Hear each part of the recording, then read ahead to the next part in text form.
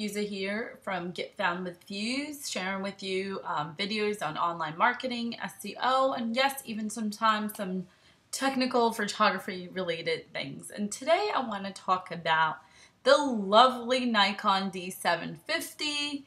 Is my new baby. I'm loving this camera. It is vibrant, it is sharp, I love it. But there is one downside, is that the files cannot be opened neither on Photoshop nor Lightroom. So you could have the latest Lightroom 5.6 or the latest CS6 or be paying the Creative Cloud, but they have not updated any plugins so far to open the raw files.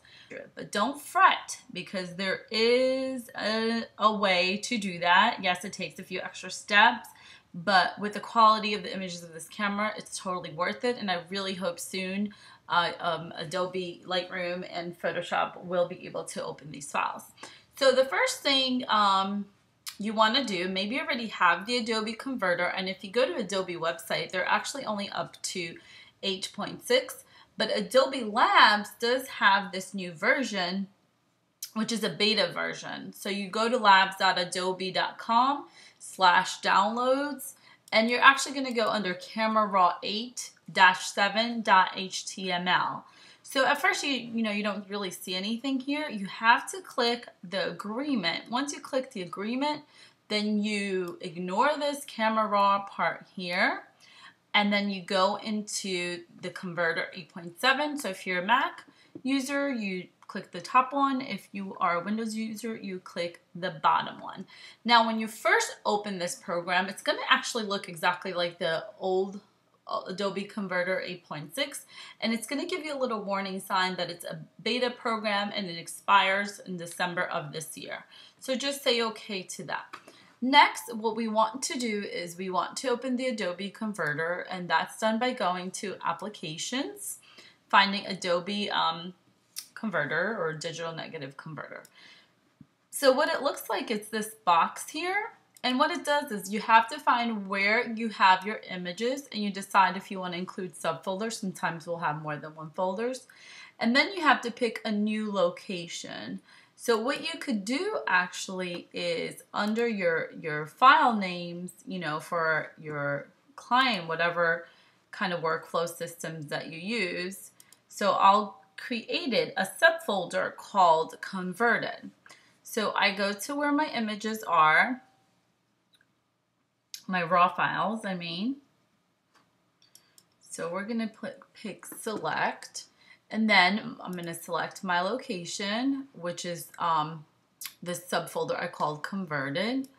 Then you have a choice of renaming it. So I did a test here. You could call it Converted and then the client's name.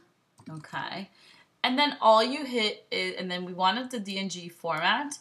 And you hit, actually it's only DNG, it was just a capital or lowercase. So then a new box starts opening, and it shows you here that it's processing, and it will start showing you once it's completed. So ideally, as if you come to shoot and leave this open, doing it overnight, it does take a little while, but I have to say mine recently have been converted a lot faster than before. So you leave this going on, behind the scenes. Then once this is fully completed, you will go into your Lightroom, and you're going to go, so I'm going to only import the ones that have already been done, and I already converted these files, so I'm going to actually quit this soon because I don't want to have a gazillion DNG files here. So some of you maybe might be using Photo Mechanic, and maybe you want to cull down the images first in Photo Mechanic, and then only take your selects and convert those. That could cut your time by a while. And the cool thing is that you can see these files in Photo Mechanic, so maybe you want to cull first. So that could be a good tip. Cull and Photo Mechanic have less images to have to convert, less time. So even though we're adding steps to our workflow, there are ways to shave off, unneeded time. So then you go to your photo where your converted is, and I messed up here. Instead of putting in convert, it looks like I put it in select. So I'm going to uncheck all, and I'm going to start once I find the DNGs, and they're coming almost. And you can tell that the ones haven't been converted, not even a preview is available. So once you find the ones that you need, let me just select here. I'll select a few. So you would select all, and you put your keywords, and you import.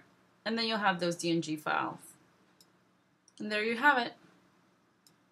That's how you convert raw files from the Nikon D750. I'm Fuser Reese. Thank you.